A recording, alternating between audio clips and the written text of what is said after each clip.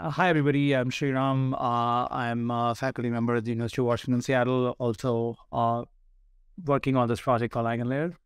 Today, I'm here to talk about how MEV intersects with restaking. And the subtitle of the talk is Mycelial Networks at the Root of the Dark Forest.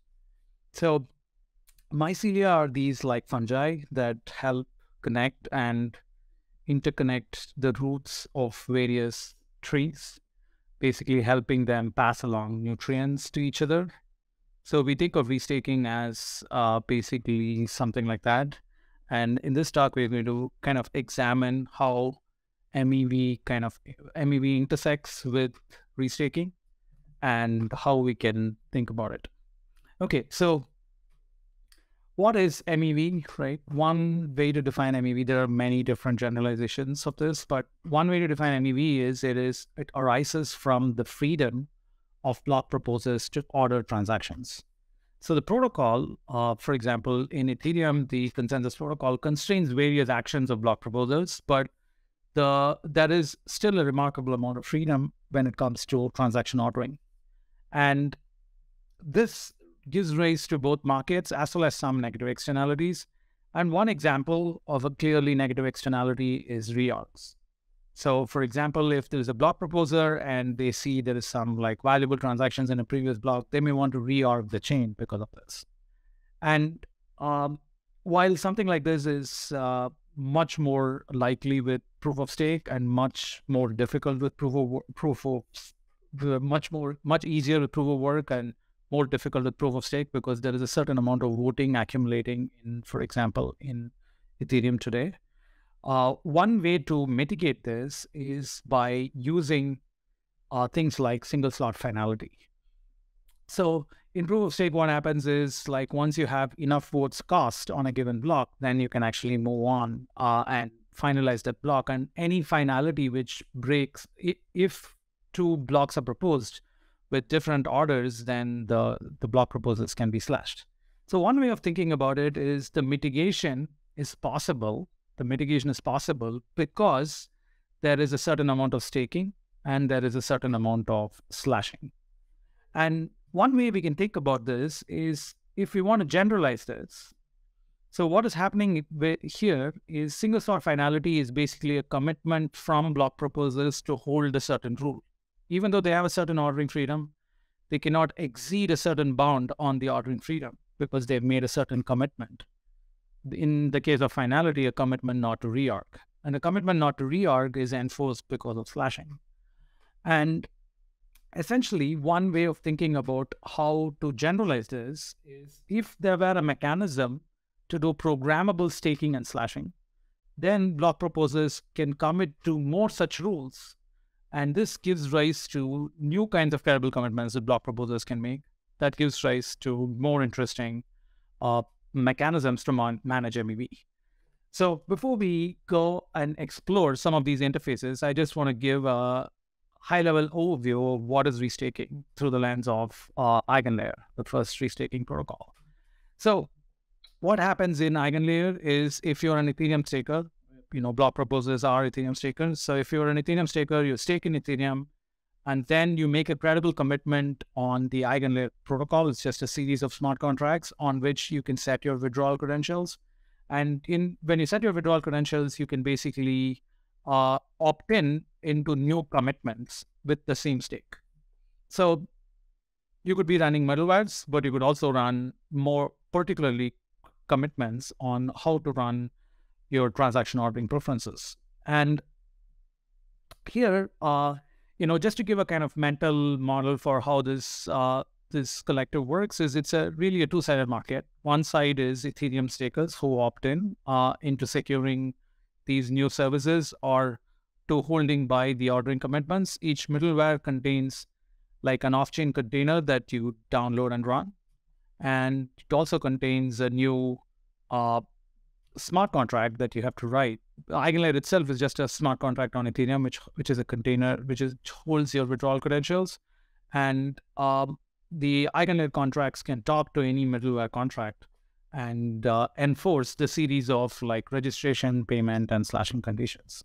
So that's the primitive of restaking. It's called restaking because you're staking in Ethereum core as well as opting into other kinds of commitments. Okay, so what I'm going to do in the rest of the talk is give like a few examples of, what are the possibilities at this interface. I'll also talk a little bit about what are some negative externalities that we want to think about and mitigate in this interface. One example is event-driven activation. So what is going on here is, imagine that there is a lending protocol, or there is, let's say, CryptoKitties. And if you're on a CryptoKitty, there's this concept called the birth of a CryptoKitty. In a lending protocol, there's a concept of either refueling your collateral or liquidating somebody. And these are essentially event-driven actions. Event-driven actions basically means if the state of the Ethereum protocol is something, then the Ethereum blockchain is something, then a certain event needs to be triggered. This is like a cron job in Linux. And right now, we do not have a native blockchain framework to do this. Event-driven activations all happen potentially off-chain.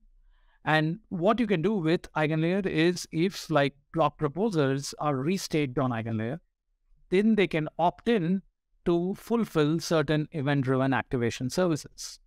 And basically if the transaction that you need to trigger is a function purely of the Ethereum state, then what happens is, if the, since the, for example, in this case, the collateral refueling or repayment or any of these actions is actually a deterministic function of the Ethereum state, then the block proposer who's creating this block actually has made a credible commitment on this event-driven activation service, then essentially they have to include that liquidation or CryptoKitties birth or whatever that is. Otherwise, the proposer can get slashed. So, what is happening here is there's already markets for this. For example, there is Gelato and Keeper and Chainlink Keepers and so on, which actually do services like this. But there is no tethering between that service and the block proposer. And so what happens is, there is a non-attributability. If a Gelato triggers a transaction and the transaction did not get included, it's not attributable whether Gelato actually triggered the transaction and like the proposer didn't include it, or something else happened in the middle. Because things are not attributable, you do not get like strong cryptoeconomic guarantees of these actions. But once you have strong cryptoeconomic guarantees of these actions, you actually change the structure of the protocol quite a bit, because now, for example, what happens is, like, let's say if you know that like people can set up like collateral refueling within a few blocks because there is some significant fraction of proposers opted into this market, then what could happen is for margin lending or for stable coins or any other protocol, the over collateralization ratio is basically just the time to liquidation. So because you can have very tight time to liquidation, you can actually build much more efficient financial protocols if you had event-driven activation. So this is one example of how MEV and something like restaking can interact with each other.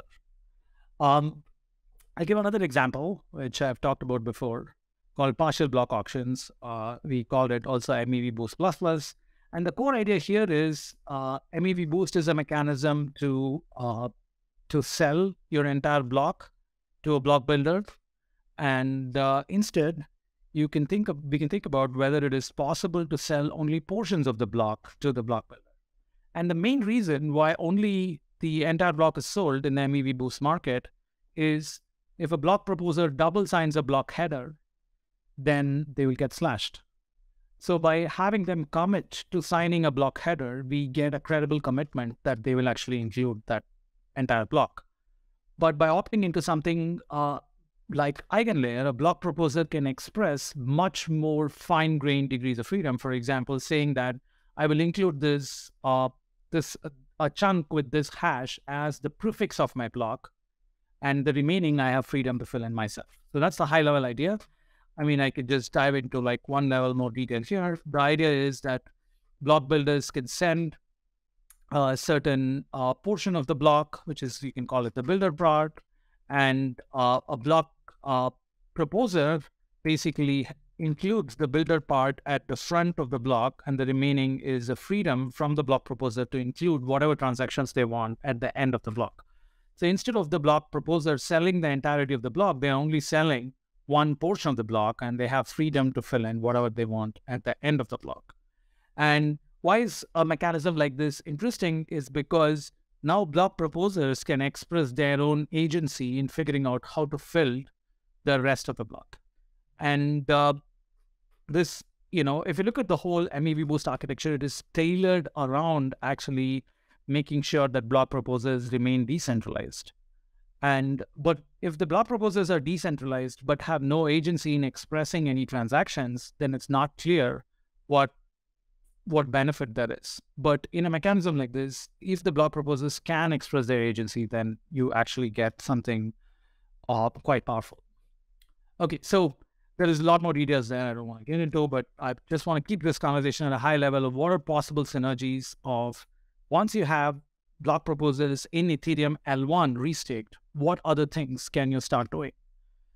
Okay, so another thing that you could do is you basically have a bunch of nodes participating in EigenLayer. Like, let's say a block proposer has opted into this threshold cryptography, then what would happen is transactions that come encrypted to a threshold cryptography method where there is a secret share of the keys among the many nodes which are also restaked on EigenLayer. And essentially what they can do is the client sends in transactions which are encrypted to the threshold group. And once the transactions are committed with the encrypted with the threshold group, an EigenLayer block proposer can take in and sign off that they're going to include only a decrypted version of these transactions. And once they receive the decrypted version of these transactions once the decryption key is available, you can actually go in and include the right version of transactions. A block proposer that commits to an encrypted transaction but doesn't include the decrypted transaction could get slashed. Here, there is an honesty assumption on this keeper group. If the keeper group is majority honest, basically it is possible that the decrypted version of transactions is not included. So one way to protect against this is you would say that if you did not get the decrypted transactions, you have to just waste your block space for that portion of gas that you sold for the encrypted lane. And so this helps protect against, even if a majority of these are dishonest and do not reveal the threshold key, then the block proposer just proposes an empty block. And so it's just that there are a lot of ways to tune the incentives here, but high-level idea is because the block proposer is committing to include the threshold encrypted transactions, they don't include the decrypted ones, then they can get slashed. Okay, so that's another example. I'll give one more example here before switching to any litigations. One example is, is it possible to sell block space futures? So block space futures is I want to reserve a portion of block space from this validator in the future. And the idea here is you send your transactions to a super fast MEV chain. That could be something like SWAW. And, this chain needs some amount of reorg resistance and some amount of censorship resistance. And you buy block space a priori, and you send your transactions to this super fast chain. And if the transaction gets included in this super fast chain, then a block proposer who has opted into this block space future actually has to include these transactions in the block. And so essentially block proposers can make credible commitments to include transactions from the future block if they get included into the MEV chain. So this is another example of what we can build. And it's possible to take all these different modules and compose them to build a block where some aspect of the blocks come from event-driven transactions, some aspects come from options sold to builders, some aspects of the transactions come from threshold encrypted lane, some other aspects come from the proposer having their own freedom. So this is in some sense like a modular roadmap for how MEV can be built on Ethereum by using something like restaking. There are also some risks. I want to just spend the last minute on this. One risk is because you may need proposers to be more sophisticated, it may lead to more centralization if you have mechanisms like this. But one way to contain this centralization is by basically, if there is enough of a rich language for the proposer to express their constraints to the builders and to the relays, then the builders and relays can actually satisfy all these constraints for all the proposers. There are also other really interesting things that happen with restaking, is because in some of these services, services building on restaked EigenLayer services can only request the more decentralized committees to participate. It's possible for promoting naturally decentralization in Ethereum itself. There is the possibility of cross-domain MEV because the same set of nodes now participate in many different domains or services. And again, the solution here is to opt into like rich general purpose cross-domain MEV markets like Swap to actually build these things. And finally, there is risk of actually potentially building censorship markets on something like EigenLayer. I think this is something we can only keep vigil socially and use social consensus to deal with situations like this. So that's a high-level tour of where I think there are interesting intersections between something like EigenLayer or a general restaking and MEV, and look forward to having discussing with some of you. Thank you.